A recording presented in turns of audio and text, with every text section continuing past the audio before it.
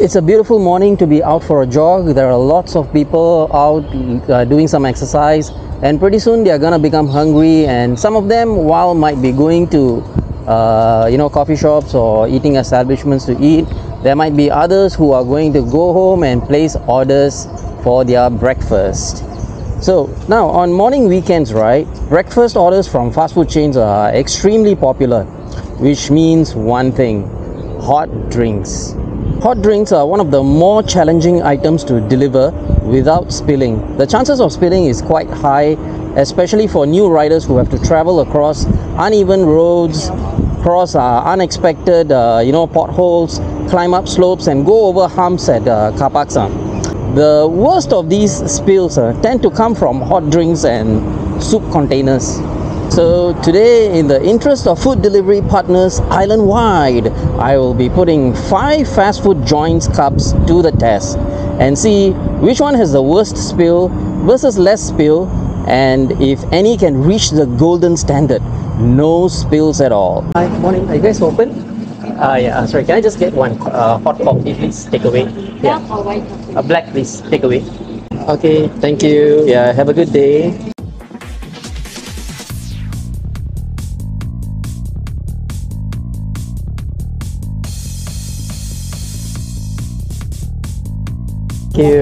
Yeah, that's right. Thank you. I have gotten all the 5 different types of hot drinks over here. So KFC, this is from Long John Silver, McDonald's, Subway and Burger King. Design of the lids, right, they are very similar to one another. So you have like the tab openings on all 5, and there is a little steam vent over here, because hot air, it rises up and it expands, right? So there is actually a little hole in all the various lids in order to let the air come out. Actually, basic design of the cups, right, they are actually all the same. I've also secured all the lids down in, so I will hang them into the hooks, and we will transport and see how well it actually holds up against spillage. This is how it actually looks like when they give it as wrapped in the plastic. However, if you're actually buying multiple drinks, they do, like McDonald's, they do give like a tray where you can put the drinks in, and you can actually transport it that way. But for the purpose of this video, right, I can't afford to buy so many drinks, so I'm just gonna do a fun experiment with all the individual cups and the plastic bags it comes in. So the issue that I have, right, is actually Long John Silver. You see the Long John Silver cup, right? It's, wow, the plastic bag is so big. And sometimes, right, I have encountered situations when I pick up not hot drinks but cold drinks. They actually stack, like you see this plastic bag here, right? What they do is that they would actually kind of like stack one drink on top of the other, which is really a bad design choice. I mean, think about it. You are having a drink below, and then there's another drink on top, and what happens when you're actually riding the e-bike, and as you're riding the the vibration on the road, the top cup, right, is just gonna like vibrate, and if the lid is not secure or something, is just gonna push the bottom cup down. I hope someone from Long John Silver is looking at this video. It's just a little bit of constructive feedback. You guys might just want to reconsider giving this type of double stack plastic bags for drinks. Okay, sometimes, right, I find that the plastic bag might be a bit too long, so when I place it, right, and then I hook it up, it's still gonna sit on the base of the bag. So in this situation, normally what I do is that I will do a knot at the top part, to raise up the hanging up from the bag itself lah. So just put another knot into the handle of the plastic bag, and then yeah, wow, alamak, it still goes. So I need to, wow, epic fail, man. So I've done another smaller knot. Just make sure that it's secure, it doesn't like fall down or anything. Then over here, and okay, McDonald's. Okay, my problem is the Long John Silver cup. I can't even hang it, man. And I usually find that, you know, having I don't use the styrofoam cup holders, because I find that when I put hot drinks in the styrofoam cup holders, it doesn't work for me. Cold drinks, yes, but not hot drinks. So yeah, how to transport this. Okay, so what I did for the Long John Silver, right, I did the double knot thing again so that it's actually suspended up, and it works kind of like, you know, for a single drink, but if there are actually two stacks to it, right, I don't think it will actually work. So this is how I've actually placed the drinks. So next is go for a ride. I will be going around a circuit around Bukit Panjang Ring Road, because this particular track, right, it has a perfect mixture of uneven grounds, park connectors, as well as bumps, you know, these kind of things. So it would give a good representation of how delivery riders have to travel in order to deliver the drinks to you. Some of the worst cases of spillage actually occurs for hot drinks and soups. So, you know, these are the kind of orders, right, which food delivery riders actually dread, you know, because we are always like, alamak, go over a pothole, oh, I don't know whether the drink behind or the soup behind survive the pothole or not. I mean, come on, you know, it's not say that, you know, we purposely go and spill it, right? And consumers, I also don't want to make the customer unhappy or angry, because, you know, I go and give them, like, you know, mixed up soup inside the plastic bag. It's just something which frustrates everybody if you think about it. Consumer is not happy, delivery partner is also not happy, merchant also not happy, because sometimes they receive the feedback, they might have to redo the order or something. And then delivery platform also not happy, because they have to compensate the customer, right? Alamak, okay, give me a minute, let me cross here first. Yeah, so like what I was saying, right, nobody is happy in those kind of situations. So maybe, like, you know, someone who can solve this issue, come up with like a seal proof with a tight seal or something, I think they will make a lot of money if supposing they can come up with this kind of something which addresses that notion. Okay, let's go here. I also get spills occasionally, and there are certain, I just went over a hump. Wow. You see, this is what I mean. Now I don't know whether the coffee survived. I have a bad feeling. If you are a food delivery rider, you can leave a comment down below and share your tips and techniques. You can also point out where I'm going wrong, because even after 2 years of delivery, I still haven't mastered the art of delivering hot stuff without spilling, man. Let's take a look at other riders have come up with.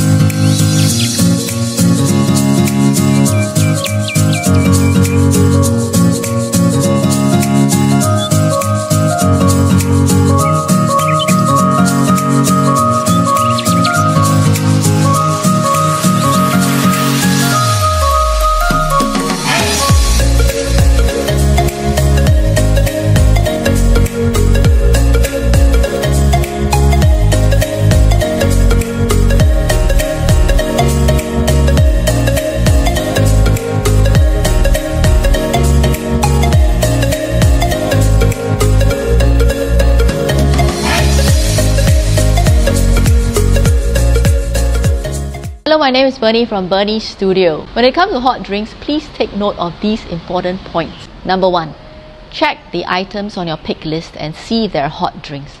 And if there are, mentally prepare yourself to see how to place them in your bag. Number 2, make sure all the drinks are placed inside your bag and there's no wiggle room for them to move around. And always place your drinks separate from your food items, so in case there's a spill, your food will not be ruined. Number 3, ride slower than you normally would. And number 4, just pray. Please don't spill, please don't spill. Okay, let me show you some examples of how I do it, but I can tell you that there's no 100% guarantee. That's why we are talking about it, because it's challenging. Okay, so if the drinks come in a plastic bag like this, you have to make sure that you tie it really tightly so that the lid doesn't fall off. See how I tie it? It's tight. And if you can try to make one more knot, that is good too. So you see it doesn't really fall out. Okay, and then you take the drink, put it in a cup holder of some sort, maybe the foam one, but I have one that I DIY. Put it inside so that, you know, even if it shakes, it just moves from side to side. It's little wiggle room. Then you use a strap or something just to make sure to secure it in place. See, so it doesn't move. If it moves, at least it gets limited by this strap. Okay, then you make sure that it's nice and tight like that. Okay, and to counter the vertical forces, you have a corrugated board like that. See if you can try to put something on top to stop it from bouncing up and down. Okay, and then make sure you ride slower. So if the drinks come in a paper bag, for example those from Starbucks and Tiong Bahru Bakery, they would have been nicely placed inside the paper bag already with their own cup holder. So all you got to do is, so what I'll do is I'll put this aside. I'll drop the paper bag inside. Okay, and again make sure there's very little wiggle room. Okay, and what I'll do is I'll fold the paper bag and still try to place something on top of it. So with that, there won't be chance of toppling over while you're riding. So when you reach your destination, you open and then you just make sure you take it out slowly, check it, and then you can give it to your customer.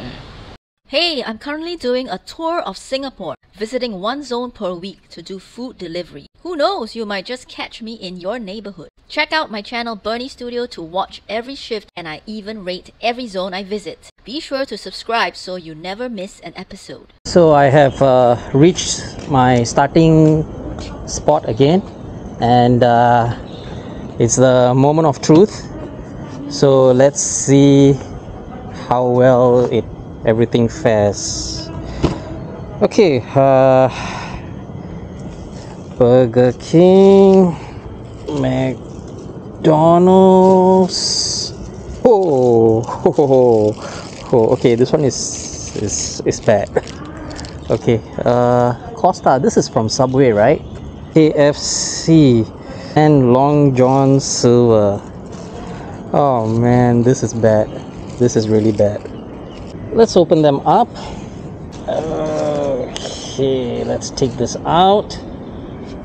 Okay, so not really that many spills on the Burger King one. There's some drips here. However, the lid is, I think because of the hole here, like, you know, the liquid actually came out. Let's take a look at the bag. Okay, bag is, I mean, for me it's pretty okay. This is the McDonald's one. Okay, McD version is again, this part here got spills, but apart from that, not really lah. Got some stains here, and then inside the plastic bag also got some, like a little bit of seepage. which I think is acceptable lah. This one is the Subway drink. Let's take a look. What the? Oh, okay. As far as this is very strange. So as you can see, the lid it's all right. There's some seepage, but however, look at the turn right. It has some sort of like paper texture to it, and it kind of like absorbs the spills, man. And it feels a bit yucky when I touch it. So I think there's no water. There's no coffee drip inside. Not really that much at all. So I think all the coffee drip, right, got absorbed into the, into this design over here on the side of the cup. Okay, KFC has a fair bit of spill from what I can see. So on the top, it's also the same as the Subway coffee cup. So basically, this part here, right, this paper thingy, it actually absorbed the spill whatsoever lah, and this thing actually has the most spill so far lah, currently, until I go to the next one. Okay, let's take a look at the final one. This is the worst one, Long John Silver. Really, you can see like so many spills. Oh, you can see that. There's like a pond of coffee inside there. Yeah, this is really bad. This it's really bad. And okay, the cup itself, it's all right. It didn't absorb the coffee like the Subway and the KFC did. But however, the spill is a lot, man. So what is the difference? Why did the KFC and the Long John Silver cups, right? Why did they? Is there like any difference? Oh, okay. I mean, I don't know. I'm not a design specialist or anything, but it seems to me like those with this type of reservoir over here, right? It seems to hold up fairly well. But those without the reservoir, but with just a little hole, they seem to have more spills. I mean, I don't know. It's just something which I observe. So I don't know whether that design really has an like an issue with the spillage of hot coffee or hot drinks or hot liquids while delivering. Which one is the worst? Well, I'm sorry, Long John Silver, it would have to be you, because you had the most spills. And I really hate your bag design, the elongated bag design. It really sucks. So that is, I give the Raspberry Award to Long John Silver. Next up, I guess would be, it's a close tie between Subway and KFC.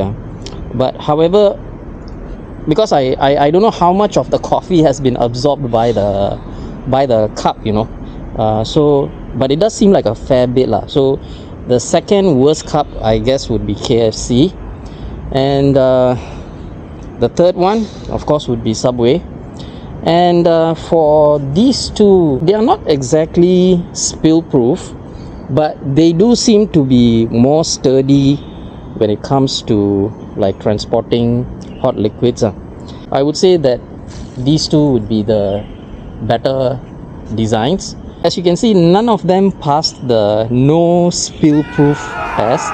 All of them had some sort of spill, some sort of issue with it. Hopefully somebody, some private individual, maybe someone on Kickstarter can just come up with a way for delivery riders to transport hot liquids, soups without spills. I hope you enjoyed this video. If you would like me to try and transport other types of foods or liquids, do let me know, and I will see what I can do.